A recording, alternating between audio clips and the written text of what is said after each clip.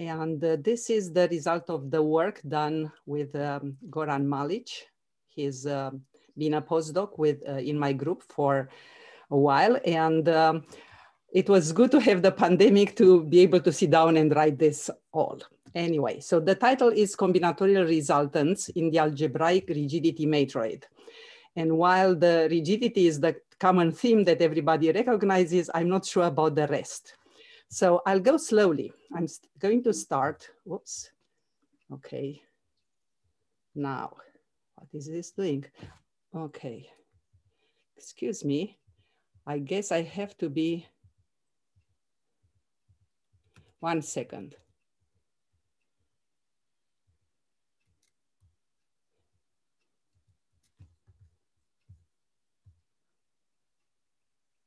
This is weird.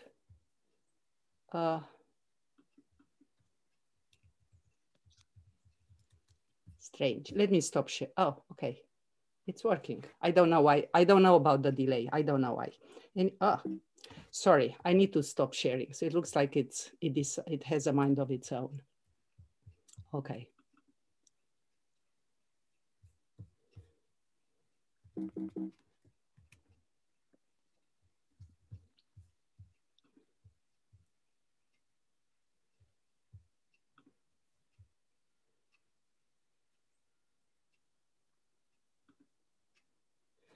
I'm going to try again. So can you see it now? Can you see anything? No. No, it's just you. Yeah. Okay, so I heard no, right? Okay. So I need to do something else. It's strange because I used it before, but I used it with a different Zoom where I was the one controlling it. So it looks like there is a different thing right now. Christoph, you could make Ileana a co-host if that might help. I can. The settings are that anyone can share their screen. So, okay. And she was sharing before. So. Yeah, I was sharing. It's just that I did not. Okay. I could not control it. So for some reason, let's see if it works now. Yeah, you're back. So, what's going on? Make sure you. Okay. Okay. Okay. So. So I'm going to start with the motivation, and I'll tell you how we get from the localization problem to circuit polynomials, which is the main topic behind this big title. So the localization problem is the following. You are given a graph, and you are given some positive weights on its edges, and you want to find the placement of the vertices, and I'm going to work, everything will be in the plane, so that the edge length match the given weights, right? So that's a standard, a classical problem, very well studied. Here are some graphs, and you recognize from the rigidity point of view, there are some differences. I give you some weights, and what do we know about it, right? So we can solve the localization problem in principle. What does it mean? Well, here's an approach. You set up a system of quadratic equations, the unknowns being the Cartesian coordinates, and write the conditions that the edges match the given length so that the possible placements are among the real solutions of this system. Rigidity theory can help predict a priori whether the set of solutions will be discrete if the graph will be rigid, or continuous if the graph is flexible. And in the rigid case, we may run the Groebner Basis algorithm, the double exponential Groebner Basis algorithm, in principle to eliminate, let's say, all but one of the variables.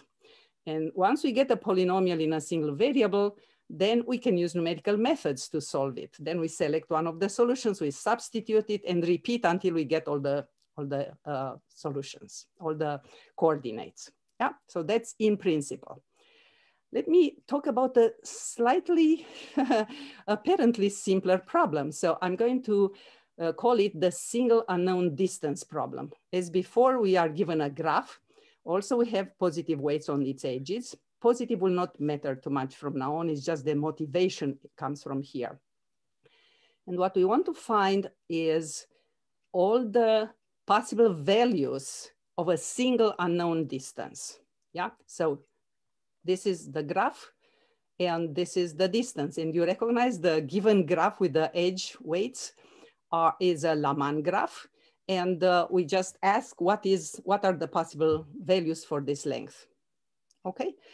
And if we are able to solve this problem, then we can solve the localization problem by constructing a trilateration.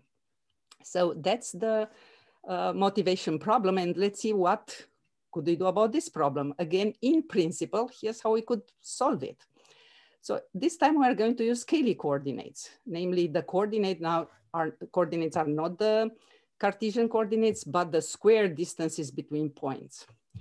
And using a bunch of theorems, and that will be the part of the later in the talk, from distance geometry, rigidity, Matroid theory, we reduce the problem to finding a certain irreducible polynomial in the Cayley-Menger ideal. And this is called the circuit polynomial. Now it's a polynomial in these variables, the unknown distances. And the support of a polynomial corresponds to a graph. Yes, so each variable corresponds to an edge in the graph. So the support of this circuit polynomial corresponds to a circuit in the rigidity matroid. So now if we substitute the given edge length in the circuit polynomial, we get a univariate polynomial which can be solved for the unknown distance. Yeah, so again, this is in principle. So here's an example. So the given graph, it's a minimally rigid graph. It's a collection of triangles. And if I place one edge here, you see my mouse, do you? Is my mouse visible? Yes. Good. Okay, yeah, so it is.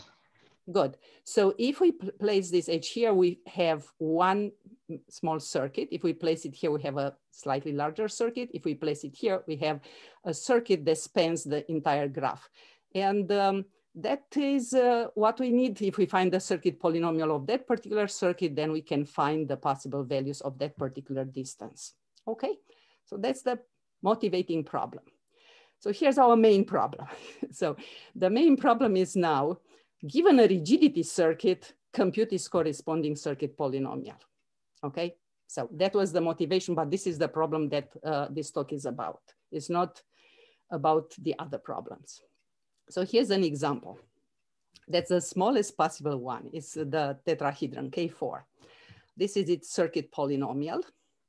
And variables xij correspond to unknowns, right? Unknowns correspond to edges of the graph. So there is a one-to-one correspondence between the possible supports of the circuits and the edges of the complete graph. So the support of this particular graph are these variables, and as you see, they correspond to all the edges. And then we can use the circuit polynomial to solve the single unit distance problem, right? Okay, here's how we do.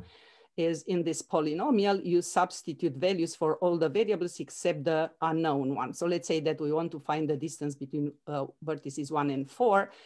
We look at all the positions of 1, 4. We see the polynomial is of degree 2. So yes, it has two solutions.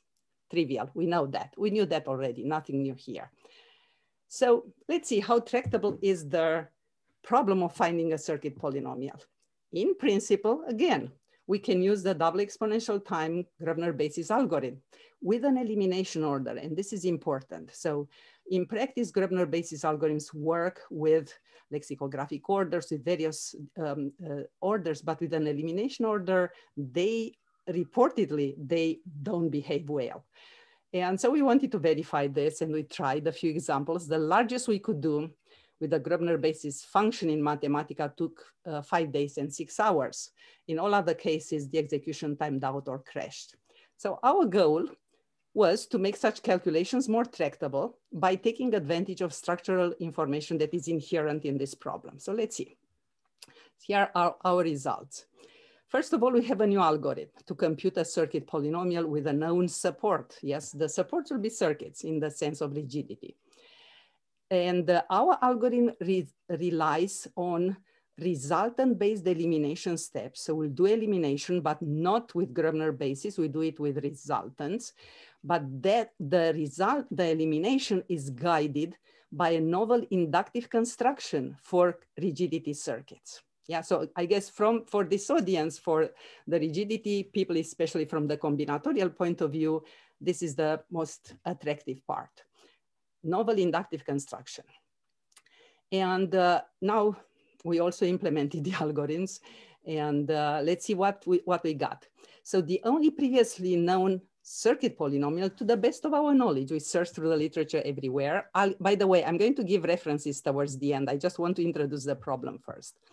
So the only previously known circuit polynomial is for the K4 circuit. We've seen it. It has 4 vertices. The polynomial has 22 terms. There is no need to compute it because it's already a generator of the Cayley-Menger ideal.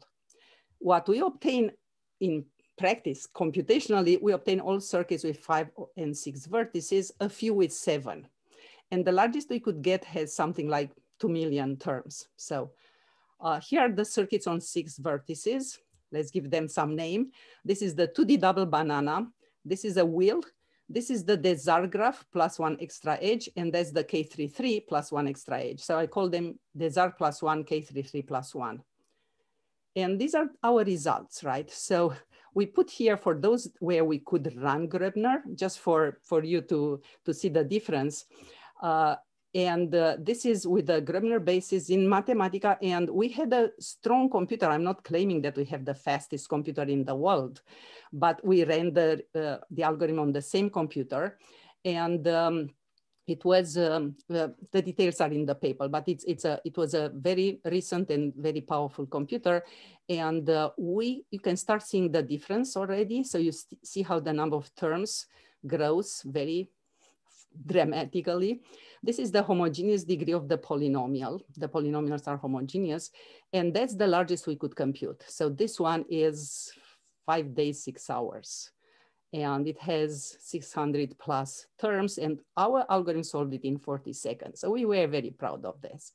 Then we tried to compute K33 plus 1, and there we ran into a lot of challenges. And if I have the time, I'll tell you about some of them because that requires an extension of our method. And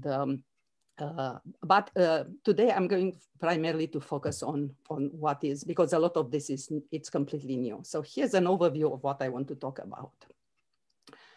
First of all, I want to talk about this new concept, the combinatorial resultant of 2 rigidity circuits. That's a construction. It's a step that, to the best of my knowledge, of our knowledge, it has not been invented before. Then we have a combinatorial theorem. So we prove the existence of an inductive construction of rigidity circuits based on combinatorial resultants. So every circuit has a construction with this operation. Then, and that's the bulk of the paper, the algebraic theorems. So we have, based on this method, now we have an algorithm, right? So we have an algorithm for computing the circuit polynomial. Based on the inductive construction, we use it as a blueprint for applying Sylvester resultants. But there are a number of tricks along the way. So we combine with polynomial factorization, ideal membership. I'll tell you more along the way. So the method, it's faster, but still exponential. We cannot expect anything else. Even the polynomial explode. So, but it provides structural insights into algebraic elimination problems in the Cayley-Menger ideal. And probably for this workshop, we'll have a lot of interesting open questions. Okay, so that's the plan. Okay, so let's get started. There is a lot to cover in order to just to explain the terminology. So the rigidity theory, I'm going to assume mostly that people in the audience know, except here and there, I may mention a word and explain it. I'll probably introduce everything and give the definitions in the end. So I'm introducing everything informally, but this is what you'll hear about the Cayley-Menger ideal, about Matroid theory, not just in the sense of combinatorial rigidity or linear matroid, but mostly about the algebraic matroid. We'll talk about algebraic matroids defined by a prime ideal and the connection with elimination theory, resultant, Groebner basis, and so on. So let's start with the rigidity, combinatorial rigidity part, and introduce this new concept, the combinatorial resultant of 2 rigidity circuits, okay? So let's look at a few small circuits. For n equals 4, we have just the tetrahedron. For n equals 5, we have the wheel. And then there are the 4 with the 6 vertices. So as graphs, all of them are three connected except the double banana, which is three connected, but it can be decomposed into, it's two connected, but can be decomposed into three connected components. So let's look at this operation first. So this is a special case. It's the two sum of in general of two graphs. I'll demonstrate it for circuits. So here we have two tetrahedra. And the operation of two sum consists in selecting one edge in each of them and identifying it. So in other words, that you view the two graphs sharing the two vertices and the edge between them.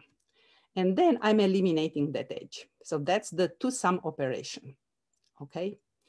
So here are some facts well known. The two sum of two circuits is a circuit, and the inverse operation, the operation by which I take graph that is two connected and split it by essentially splitting it into parts and bringing back that edge is called the two split. So when you do a two split of a circuit, you get a pair of circuits. When you do a two sum of two circuits, you get a circuit. So a circuit that is not three connected can be decomposed into three connected pieces. So this is an example. So we have here a big one, and we do a two sum here and the two sum here, and we have three pieces that each of them is three connected. So now we have to focus on the three connected pieces. And we already know something about this. This is the famous inductive construction for circuits of Berg and Jordan. And after you split in three connected components, the three connected circuits admit an inductive construction via Heisenberg 2 extensions. This is just illustrating the step, yeah. So beautiful. So we actually wanted to use this example.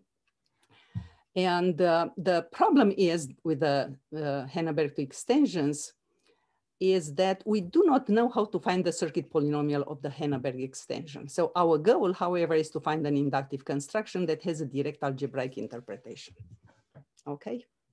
So that's the goal. So we are getting something different from Berg and Jordan with a different operation. And our operations have a direct algebraic interpretation. That's the result. So we define the combinatorial resultant actually as a generalization of the two sum. So let's see how it goes. So let's take a small case. This is the smallest case that is not that is three connected, right? So it cannot be obtained via two sums. So let's obtain this one via our operation, and then I'll define it formally. So we start with two K4 circuits. It has to be something smaller, right? So and there are only K4s. But this time, instead of identifying one edge in each and considering that to be the common part, we assume that they have a common triangle. And in this common triangle, we choose to eliminate one of the common edges. Yeah, so that's what we do. These graphs now put them together, eliminate that edge, and here you go. We obtain the wheel on 4, okay? So let's look at the general case. So the operation, of course, can be defined on graphs in general. We have two graphs. They overlap in at least one edge. So the graphs are on sets of vertices. They don't completely overlap as vertex sets. They have something in common.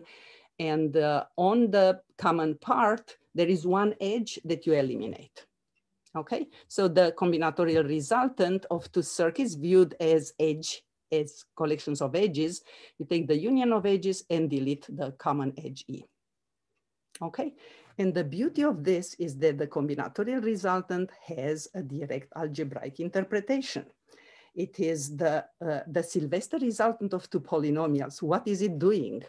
I'm not going to go too much into the details of the algebraic elimination, but the idea is you have two polynomials, and the Sylvester resultant is the determinant in terms of the coefficients of the polynomial, right? So the variable that we are eliminating the variable in those two polynomials, in other words. So it is exactly. Are you asking anything other than overlap on one edge? Like for the vertex overlap, do all the edges have to agree or something like this?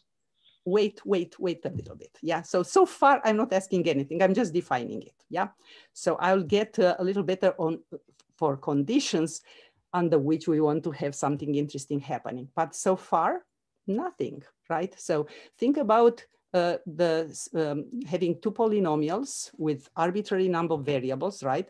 You select, there is a common variable in the two of them, and you want to eliminate that variable. So that variable, all the other variables go into the coefficients, and the coefficients go into the Sylvester polynomial. You take the determinant, you get a polynomial without the variable that we want to eliminate. That's the idea, yeah? And this works in general, but for graphs, that's the interpretation. So I'll tell you more in a moment. So let's see.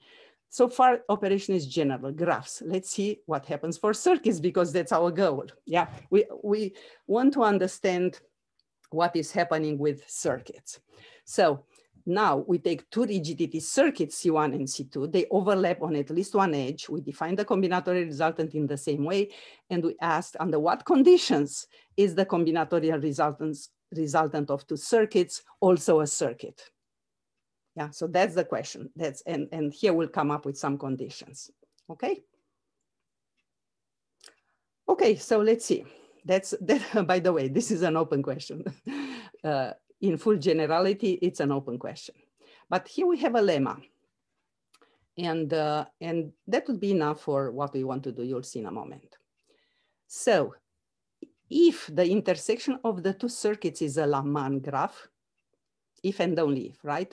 Then the combinatorial resultant of two rigidity circuits is a Laman +1 graph. So we have a condition, but it's not sufficient. So let me give you some examples. So first of all, remind everybody, even graduate students, I know this has been beaten to death, but remind everybody a Laman graph is a 2-3 sparse graph, and these are the minimally rigid graphs, and rigidity circuits are 2-3 sparse on subsets, but the total number of edges is 2 n minus 2. Yeah, and that's the terminology comes from the rigidity matroid. The basis are the Laman graphs. We have independent, dependent, and circuits, the minimally dependent ones, which are defined as above. And the Laman +1 graph, it's one graph that you obtain by adding exactly one edge to a Laman graph. And this graph contains exactly one rigidity circuit on possibly a smaller set of vertices. But that's what you get. You get a Laman +1 graph. Yeah. So this is the condition that is here. So if you have two circuits and they overlap on a Laman graph, if they don't overlap on the Laman graph, you cannot even get a Laman. If they don't overlap on Laman graph, you don't even get a Laman +1 graph. And the circuit is a Laman +1 graph that spans everything. Yeah. So the open question is, when is it always a circuit? So let me give you two examples. We call this a circuit invalid combinatorial resultant. We take a combinatorial resultant of these two graphs, a wheel and a K4, and I overlay them so that the overlap is in this Laman graph that is two triangles. Yeah, and I eliminate this edge, and that's the result. So the result has a circuit here and Henneberg one here. So it's a Laman +1 that is not a circuit. Yeah, so the operation always gives a Laman +1, but not necessarily a circuit. And here's another one. We call it circuit valid combinatorial resultant. So in this case, we have, in fact, the same operands, the wheel and the K4, but this time the overlap is just on one triangle. And we eliminate this edge, and the result is a wheel of 5, which is a circuit. Okay, so I promised that there will be a lot of interesting open questions. So let me start with the first one. Is we have a condition, a necessary condition, but is not sufficient for the so the goal is to find necessary and sufficient conditions for the combinatorial resultant of two circuits to be a circuit. So just give me conditions. Yeah, so that when you put them together, you always get a circuit. But it turns out that for our purposes, we will not even need that. And there will be more more open problems soon. So let's move on to what we have proven. So our first result, the combinatorial theorem, call it, we proved the existence of an inductive construction for rigidity circuits based on the combinatorial resultants. Yeah, so what does it say? So let's read it slowly. Each rigidity circuit can be obtained by applying combinatorial resultant operations starting from K4 circuits. The construction is captured by a binary resultant tree whose nodes are intermediate rigidity circuits and whose leaves are K4 graphs, right? So here we start from K4. You cannot see the labels, but I'll go into more detail in the next image. But I want to illustrate that a tree, it's not it's not linear as a Henneberg 2 or Henneberg operation. So it's a tree of possibilities. These two wheels are different. So this is a construction of the, what is this? The K33 plus 1, yeah. A circuit from 2 wheels of 4, which themselves are constructed from each one from 2K4. So first of all, the resultant tree is not unique. So this is the construction that I've shown you before. And each operation, actually, you have to specify not just the graphs that enter, but actually the labeling on the vertices so that you know what is in common and what is the edge that you eliminate. So in this case, the 2, 6 is eliminated. So the operation is with a label here, what you eliminate among the part that is in common. So here's one way of obtaining the K33 plus 1. This is one tree. This is another tree. This is more linear, right? So construct, add K4. This is another one, much bigger. Yeah, so it's not unique. There are many such trees. And I'm going to tell you the proof. Actually, let me give you an overview. So of course, yeah, it's an induction. So for the inductive step, we use an adaptation of a weaker lemma from Berg and Jordan's proof that a three-connected circuit has a inverse Henneberg step, but one lemma in their paper says that a three-connected circuit has at least 2 non-adjacent degree 3 vertices on which an inverse Henneberg 2 operation can be performed. So we are using this lemma, but in fact we need something even weaker than that, which makes the algorithms a little faster. Yeah.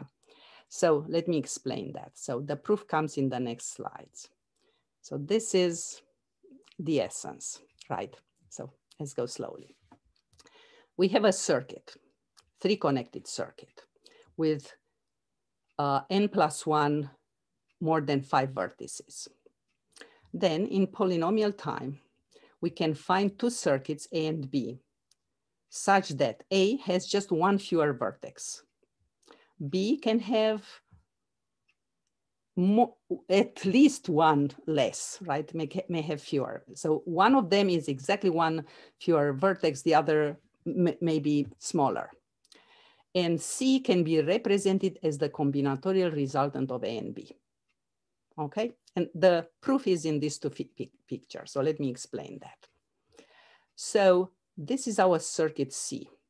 And according to Berg and Jordan, we can find 2 vertices of degree 3, non-adjacent, so that if you do, you can do an inverse Henneberg operation. In fact, we are going to do the Henneberg operation only on this red vertex, and that's what is presented here. So on this graph, we do an inverse Henneberg on this vertex, on the red vertex. So we remove the 3 edges and we place this edge back. And the result is a circuit. And this is our circuit A. Yeah, so one of them comes directly an inverse Henneberg according to Berg and Jordan.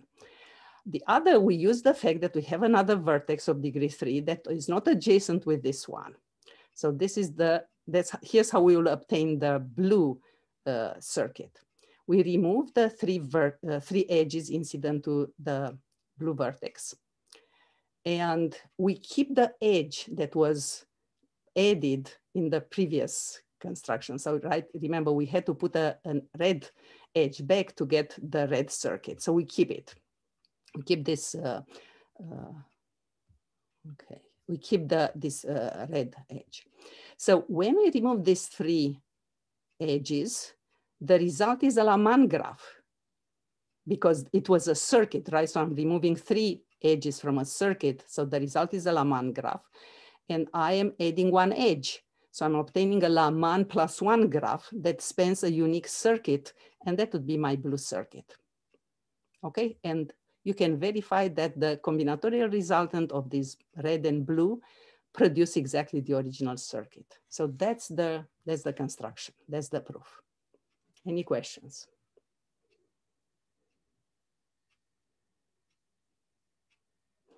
Okay, so let me move on then. Let me give you some open questions here because there are many. So I added to the first one. First, we'd like to have necessary. So the construction goes backwards, right? So we know that there is a way. In fact, there are many ways because the vertices of degree 3, there may be several of them. So even inverse combinatorial resultant constructions are many trees. You can choose whatever it's convenient. But we'd like something to go bottom up. And for that, we will need some necessary and sufficient conditions. When can we combine these 2 graphs? In what way? Well, we know we need a common Laman graph, but how can we combine them so that we get a circuit without much ado? That's the first problem. The other problems are all related to the algorithm. So the algorithm, each step, each inductive step, it's relatively easy to obtain it. Yeah, so it's a combination of, you know, pebble games, whatever. So it's easy to do the combinatorial step. But overall, because the tree can be balanced, so let me go back a little bit just to look here. Yeah, so this is an example. The tree in principle could be balanced. It means that you might have to do an exponential number of steps. Right? So the length, because the construction drops just 1 vertex at each step, in principle, the height of the tree can be linear. And if it is balanced, it is exponential. But the punchline is that we don't have such examples except for the trivial one that I have shown you. So here are some questions. Can you find non-trivial, infinite families of balanced or not even balanced, exponential size resultant, combinatorial resultant trees? If not, characterize the circuits obtained by the worst case size of the combinatorial resultant trees. We don't know how big the tree is, and that will give the overall complexity of the algorithm, right? So we want to refine the time complexity for the algorithm, and if not, analyze and find bounds on the number of combinatorial resultant trees, because sometimes you may want to get one that is better than the other. Remember, this is the cheap step. This is the combinatorial step. The expensive step is the computation of the resultant, and I'll show you in a moment. That's where the difficulty comes. But if we could at least understand the correlation between the combinatorial step and the algebraic step better, we might, you know, simplify a lot these horrendous calculations that are involved in computing these polynomials. So I leave you to these combinatorial problems. I'll get back to them in the end for further questions. So let's move on now to the algebraic theorem. Okay, so now we want to use this inductive construction as a blueprint for applying the Sylvester resultants. So we will now start at the bottom and work our way up to the circuit, because we know we eliminate variables, and eventually we'll get there. But how? Yeah, can we guarantee that we get circuits all throughout? So let's see. Here's the algorithm. So let me walk you over the algorithm. So the input is, so the algorithm just for one step of the resultant, not for the whole inductive part, right? So it depends on the size of the tree, but just one step. Let's do one step. So the input is given by two circuits and an edge in such a way that given that the combinatorial resultant of A and B by eliminating the edge E is a circuit. And we are given the circuit polynomials for A and for B, and we are given the elimination variable E. And the output, we want to obtain this circuit polynomial for C. So the first step is, of course, compute the resultant. We already eliminated. The problem is that the polynomial may not be irreducible. If it is irreducible, we are done. That's exactly the circuit polynomial, return it. By the way, I'm going to talk about the theory if I have the time towards the end. So, but right now I just present the algorithm. So if it is irreducible, return. In some of the cases, we got it immediately. In some other cases, no. Yeah, so here's a question. Under what conditions on the circuits A and B, and given the circuit polynomial, is it guaranteed that the resultant actually is irreducible? Have no idea. Yeah, so more experimentation is required in order to even formulate a conjecture here. Good, so this is the first question. Identify conditions so that the resultant is irreducible. If it is irreducible, then it is the circuit polynomial.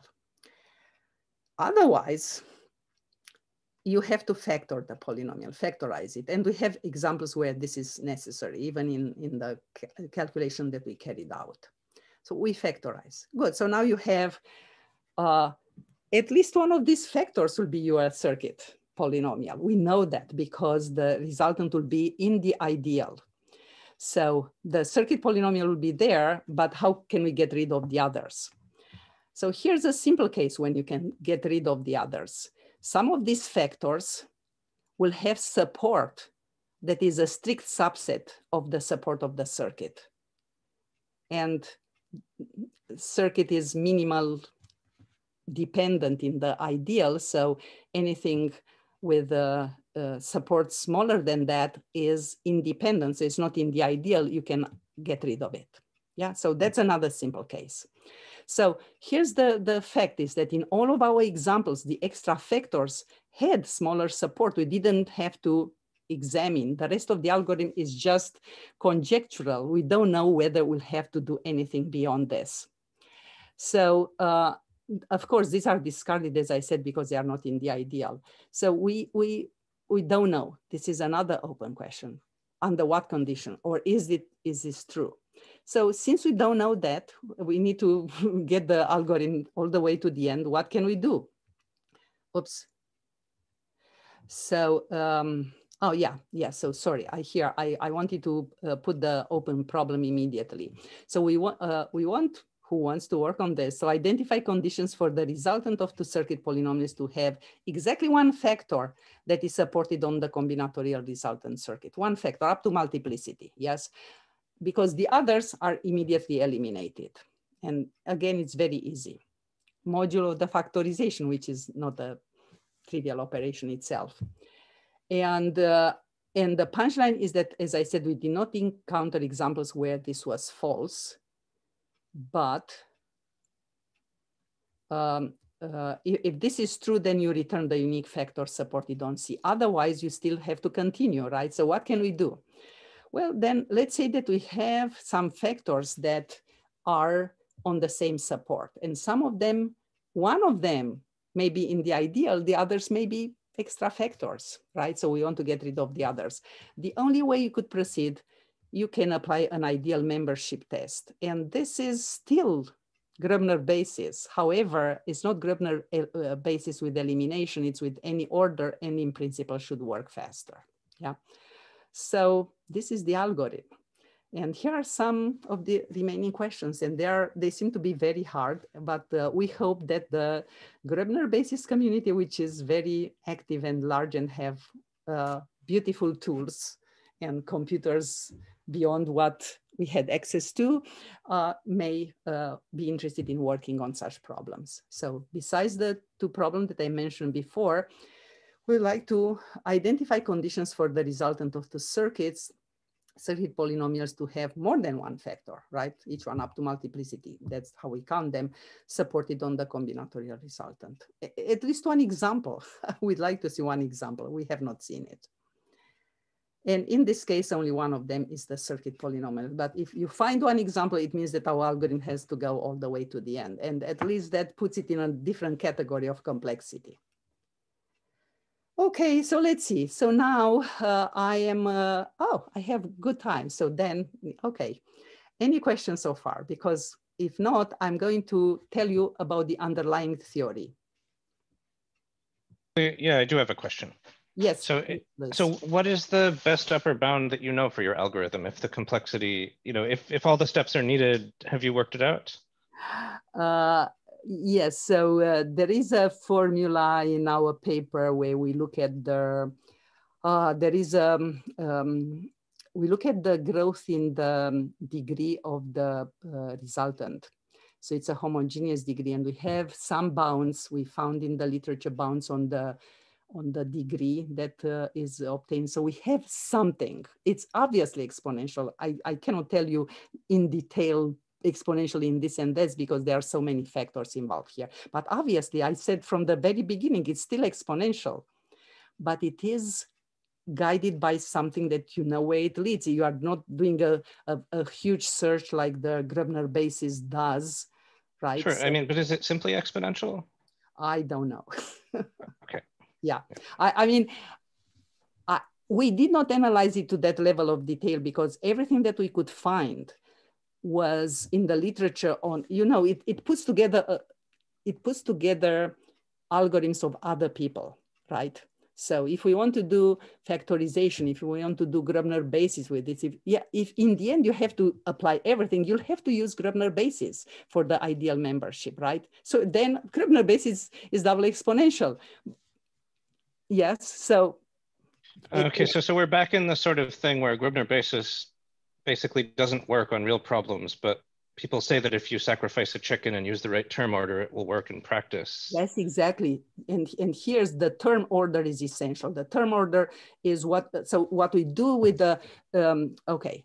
So yes, exactly. So the ideal membership is not, the elimination order is a bad one, right? So it's double exponential. It seems to require double exponential time, right? So yeah, and I've also tried, believe me, I agree with this. Yes, okay. So anyway, we can have a long conversation on this because we have tried for at least, well, a long time. And everything that we are talking about has been computed. Whatever we have been able to compute is on a GitHub, and all the polynomials that we computed are there. It's huge. It's just storing one of them. So I'll get back to the table later with this fresh view. Yeah, so yes. Ileana, I have a couple of questions. Yes, Mira. First, the algebraic question. So you get this polynomial, which is potentially not irreducible. So in other words, it's reducible. But you said that most of the time, all the other factors except for one are supported on smaller than the circuit, so you can throw them away. But have you ever seen a case where that's not the situation, that you actually get something that's reducible, that more than one factor is supported on the circuit? That's an open problem. That's what we listed. We listed it an open problem. We did not encounter such examples. And so you never have to get to that ideal membership step at all because the remaining.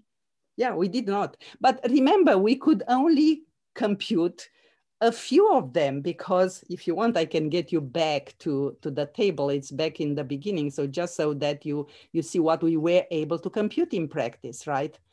So give me a second. Okay, here it is. That's what we computed. Those are the ones, yeah. These are the ones, right? So look, the last two are two sums. So these are the easiest one. Two sum is reasonable, I would say. You have a chance there. So, but the largest we could get was 2 million something. This is the largest, K33 plus 1. we could not get it with this method that I'm describing. We had to do something else. That's for another talk. So this is, I don't want, it's too technical to describe it here, right? So, and this is with Groebner Basis, it took 5 days. We computed it with Groebner, no, with the Zarg, the K33+1, we could not compute it with Groebner Basis. The computer crashed after 40 days or something. But even with the resultant, we had to improve on our method in order to compute it. And when we managed to compute it, it took, you know, that many seconds. Yeah. So, and it has something like 1 million terms. So this one, which has also about 1 million terms, but it was in 38 seconds compared to this one. So you see the difference, right? So this is not necessarily only on the number of terms. This is the homogeneous degree, and you expect this to be worse, but in fact it was faster. So it's the structure of the circuit. So if you have this construction, the individual steps can be computed with a resultant relatively reasonably. Okay, then the other second question is on the combinatorial part. Okay. So are you able to get your, I mean, I'm not exactly sure at this point how you define the optimal kind of what we call the DR plan, the equivalent of that. How do you? What is the DR plan? This a tree that you have. Yes, except it's with circuits. We have rigid objects. You have circuits. Yeah. So do you know how to get the optimal one? No, that's another open question, right? So yeah, I couldn't figure out what you meant by optimal. So optimal is depth. I didn't say optimal, right? So I said, let's analyze it. So essentially, these things are correlated with your goal. So if you only want to compute the trees, you define combinatorial, you define it the way you want. You can, the depth is going to be, it can be less than n, because for instance, if you think about the two-sum splits in, can split it into parts that are half of the number of edges. So the tree doesn't have to have n, right? It's our construction, however, goes one vertex down. So in our construction, what we proved in this inductive construction, the depth is going to be n. What we don't know, it can be the depth n, but it may be a very skinny n, right? So this is a skinny path where at every step you make the resultant of a larger circuit plus a K4. And that is essentially a path, right? So in some sense, this could be the ideal. But the challenge here is that we do not know exactly the correlation between the combinatorial resultant and the resultant calculation. So some of them may produce good polynomials that you don't have to factor. So, you know, there are so many open questions here. Keep in mind, this is completely new. I'm not aware of anybody doing this work. It's just we propose a lot of open questions because we don't have time to work on all of them. So I think it's a very rich collection of problems, because it's something both on the combinatorics, on the algebraic, and there is a very interesting relationship between the two. Yeah. So your definition, there is no combinatorial definition of what is optimal. It's at the moment. Not at the moment. Not at the moment. Okay. Because, number one is that number one is that we also need a few more examples, and even enlarging this collection of examples is very time consuming. So maybe the people in Linz that have the best Groebner Basis software, they could help and compute more than, and other people, right? So there are a lot of groups in Europe that have extraordinarily fast and super optimized algorithms for computing this. So if we could get a few more examples, that would be fantastic, right? That's all we were able to compute. So it's is setting the foundations. We have the theory laid out. We have variations on the algorithm. And then the rest is experimental work to collect more data in order to check whether some of these things are true or not. It maybe can be proved by counterexamples, or maybe needs a theorem. So it's a lot of work. So what we are presenting here is not closed work. It's rather the beginning of a lot of work that can possibly be done by many other people. And I think it's suitable for the topic of this workshop. Okay. Okay, thanks. So let me go to the last part. I want a little bit there because that's the only part where I get a chance to give some credits to people. And very quickly, let me do background tour of, so what are the things, right? So algebraic rigidity matroid, it gets into the title and it's essential in everything. What is it? It's the algebraic matroid defined by the Cayley-Menger ideal. And the Cayley-Menger ideal is it's a prime ideal, but it's the ideal generated by the 5x5 minors of the Cayley matrix. That's the first concept we need. So we need to talk about the Cayley-Menger ideal first. So that's the Cayley matrix, is the matrix of distances, square distances between points for n points in Euclidean space. And Cayley's theorem says that if the distances come from n points, then the rank of the matrix is at most d+2. So meaning that all 5x5 minors must vanish if we are in dimension 2. And these are the generators of the Cayley-Menger idea. That's our starting point. So if you want to do Groebner basis, the first thing you do, you get these polynomials, and that's your ideal, and then do all the calculations from there. So the important part is that it is a prime ideal, right? So the support of a polynomial corresponds to a graph. The ideal is prime, and prime ideals induce algebraic matroids. So let's see what these are, right? So we talk about algebraic and linear matroids and combinatorial matroids. What I mean here are graph matroids, matroids of a collection of edges. And if you have an algebraic matroid of a prime ideal, the dependent sets are supports of polynomials in the ideal.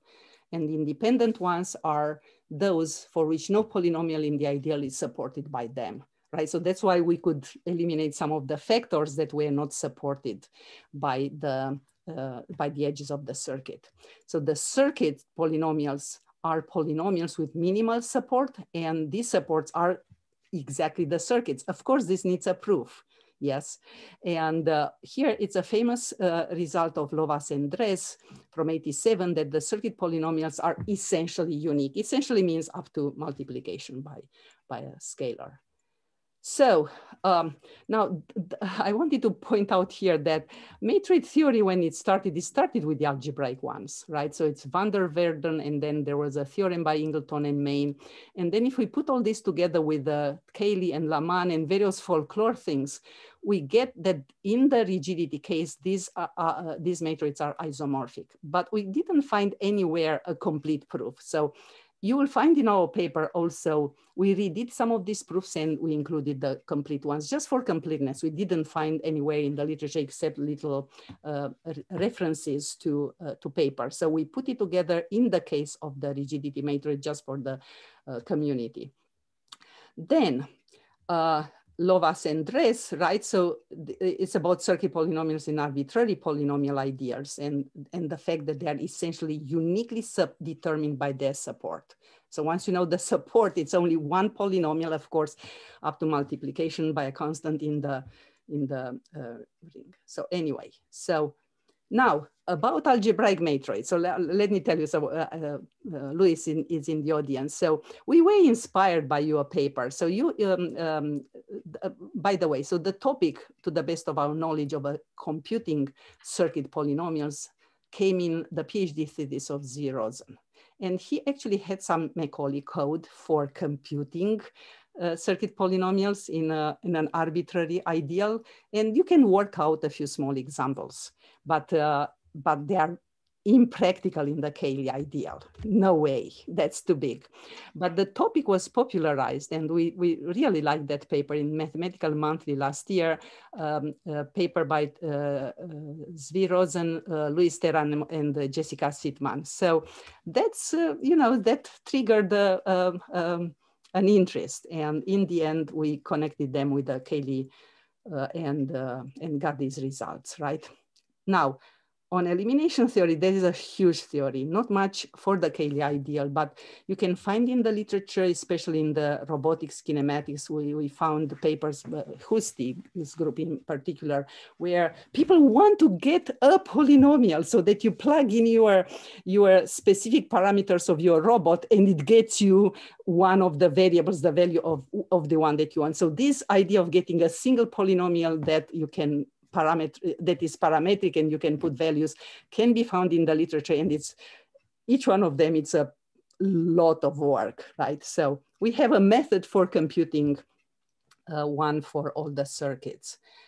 Good, so that's essentially what I wanted to tell you. So there are lots of interesting questions. So let me end with two collections of problems. One is combinatorial, one collection is algebraic.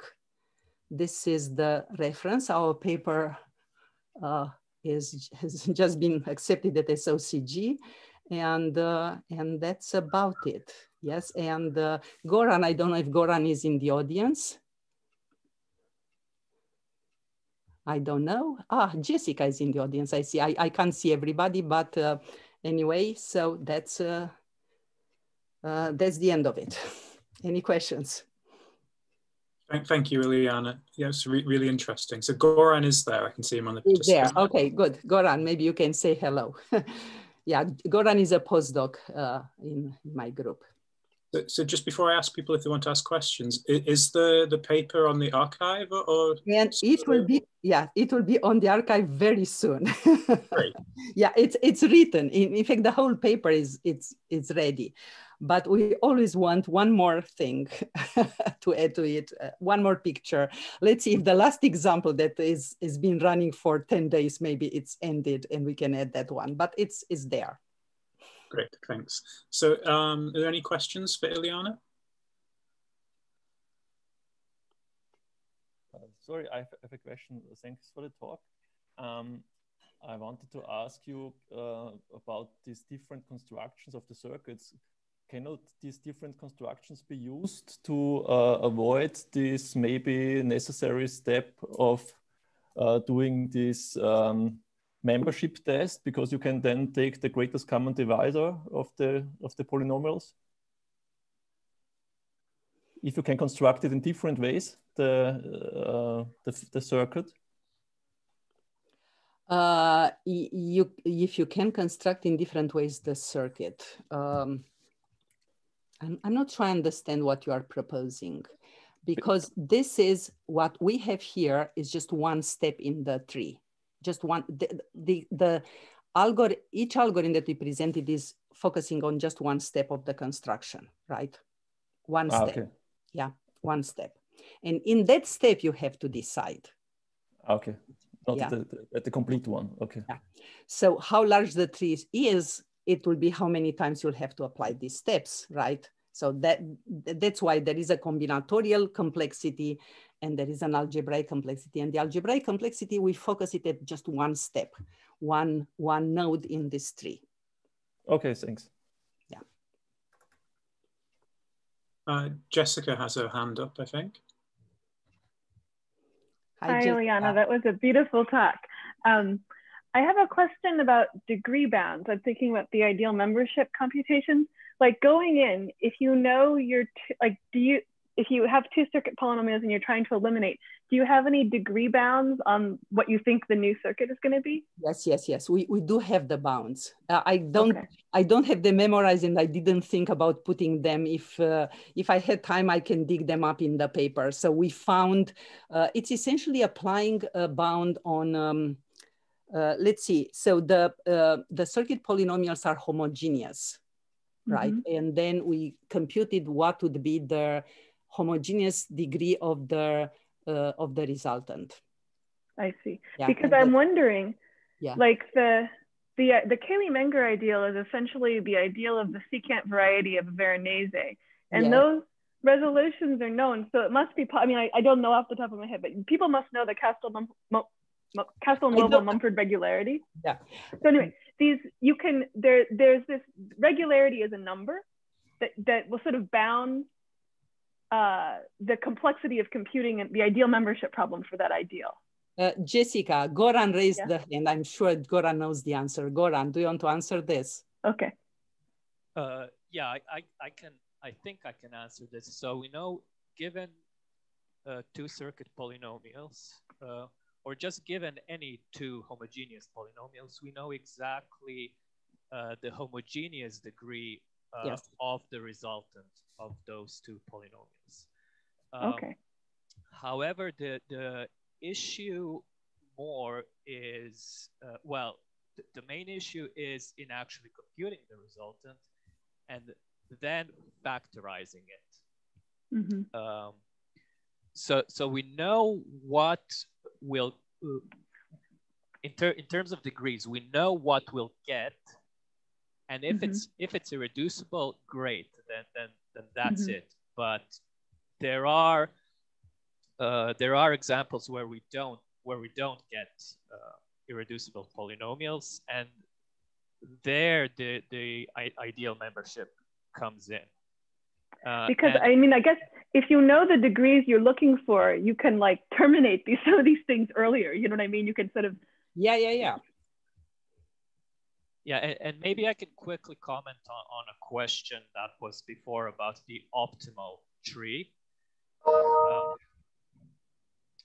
If Ileana, if you can go to the table. Yes. Yeah, I was looking in the paper trying to get the bound. Yes, so let me go to the table.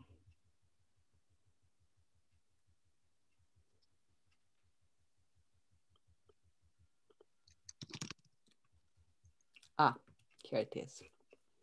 Okay, so the question, if I understood it correctly, was is there a concept of an optimal tree for these computations? And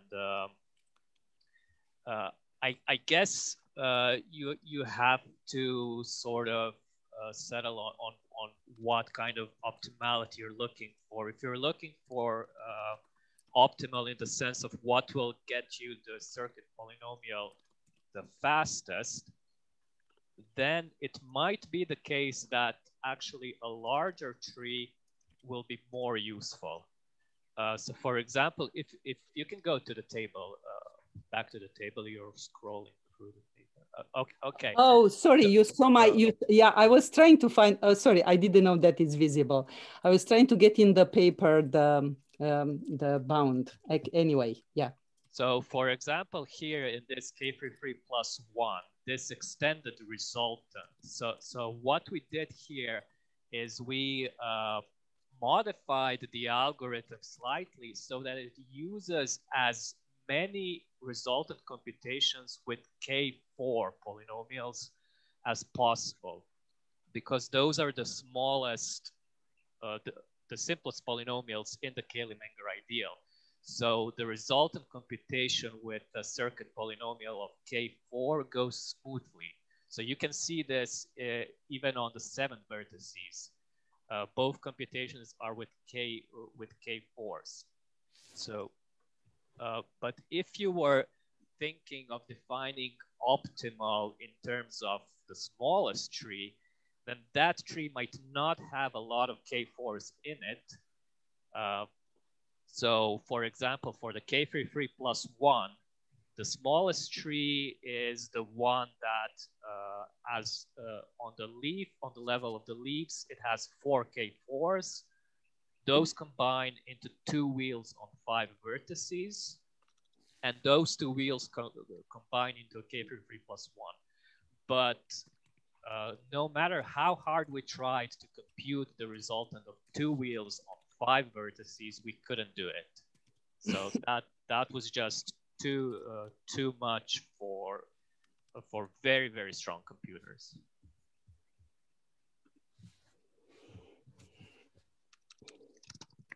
Okay, we have more questions. Yeah, Jessica, I guess Luis. Yeah, so I'm looking at this table, and so I guess the other is K34 not a circuit with 7 vertices? So you didn't get K34? Which one? K34. Sorry, what is case? Oh, with 7 vertices. No, with 7 vertices, what you have here are the only ones that we could compute. Yeah, so far. Yeah, so we this is an ongoing calculation. So it's we can get the trees, the combinatorial trees, but the resultant calculation was not completed successfully. Make sense? Yeah, okay, got it.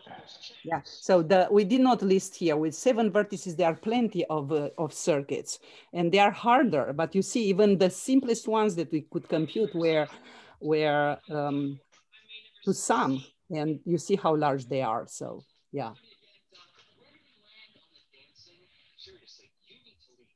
Okay. So may I just make one remark that I thank you very much. This is an absolutely great advertisement for what I wanted to try to get across at my speed talk, because I think this works just the same in 3 space if you start with K5s, right? So this is exactly the cycle algebra that I wanted to propose, that you take 2 cycles, and what you do know about circuits in general in a matroid is that there are only 2 axioms, that no cycle should contain one another.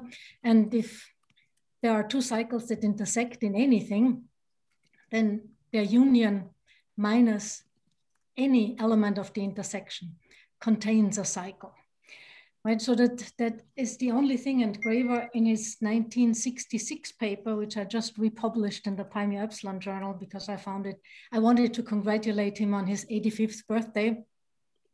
So he actually proved that a little lemma that says that if you start out with incomparable sets and you just make this second cycle axiom work and then take minimal sets of the new collection you get, then you get the circuits of a matroid, or you get both cycle axioms satisfied and the original collection is among the dependent sets.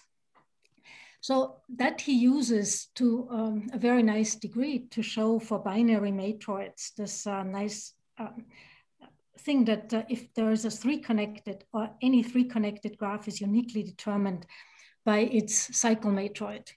And I think those are the same things that Jordan and Kazanitsky used to show when a graph in 2D is actually uniquely determined by its rigidity matroid. So I think that is very interesting to start with cycles. And I would fearlessly think that if you are actually using a sequence of K4s, so attaching a K4 is actually equivalent to 1 extension. And then using the Burke-Jordan thing to say that any cycle, 3 connected cycle, is just obtainable from K4 by a sequence of 1 extensions that's gluing the K4s together. And so if you have a non-3 connected cycle, you take it apart first into its,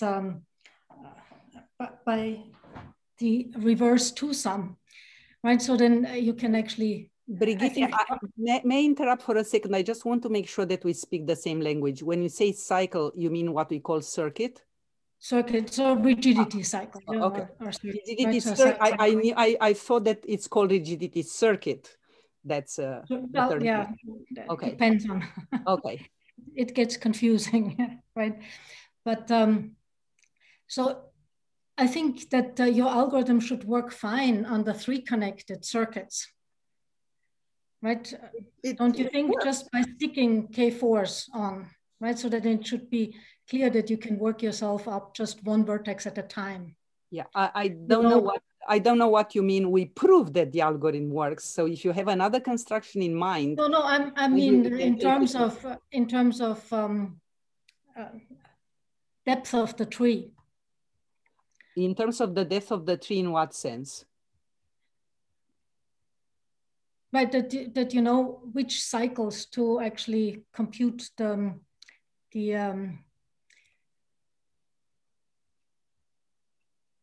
So this is the theorem. So the theorem is a construction, and we are not claiming the construction is unique, right? But this is one construction. It's a proof that it can always be done. There are many ways to obtain the trees, but I don't quite understand. I don't get what your point is. No, I think that.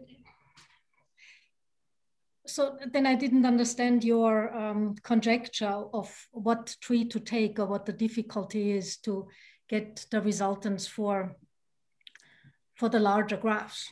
So the difficulty is algebraic. So there are two problems here. A collection of questions is combinatorial.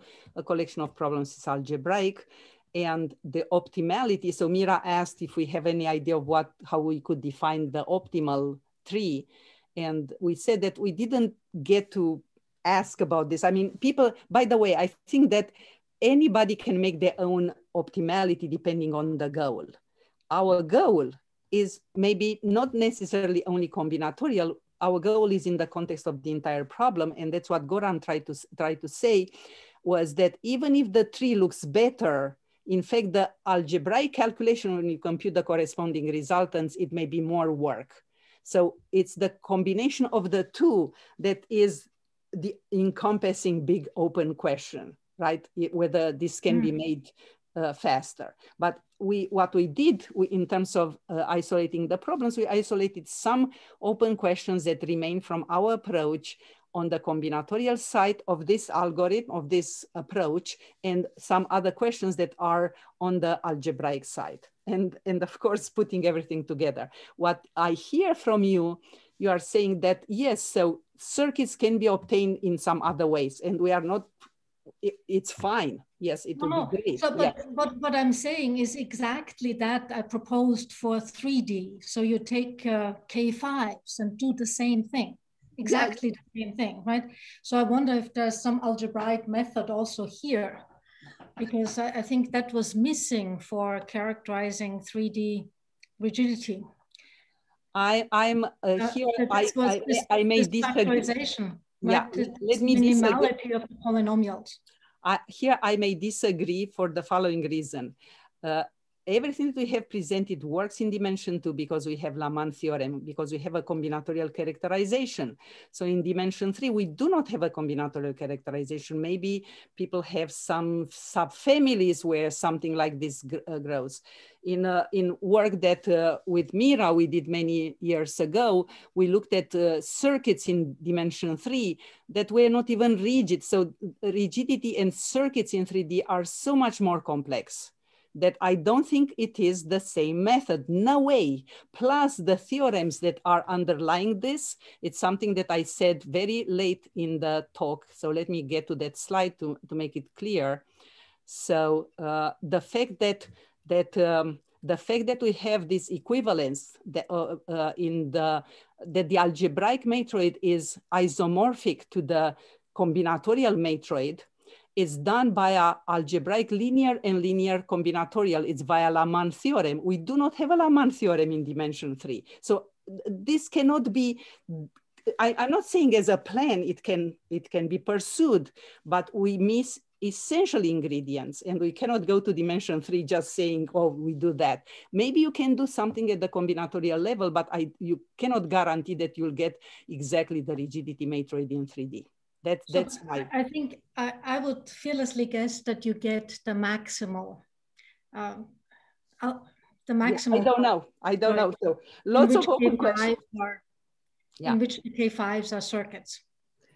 That's fantastic. So if we manage to trigger thoughts and propose new problems, including problems proposed from the audience, I'm happy, because I guess the goal of this workshop was exactly this one. So that's wonderful. Thank you. Thanks all of you.